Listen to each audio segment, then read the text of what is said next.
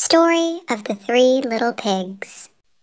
Once upon a time, there were 3 little pigs. One pig built a house of straws, and the second pig built his house with sticks. They built their house quickly and slept all day because they were lazy.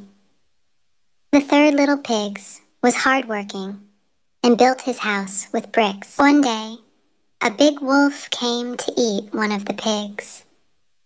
All the pigs hid in their houses.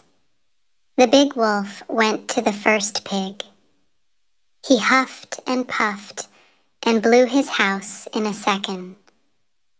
The frightened pig ran to the second pig.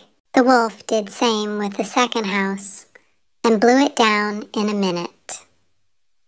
Both the pigs ran to a third house. Again, the wolf tried to blow down the third house, but he failed every time and went away. The 3 little pigs were safe because the house was strong. The 2 little pigs felt sorry for being lazy. They built their houses with bricks and lived happily after. Moral of the story: hard work always pays off.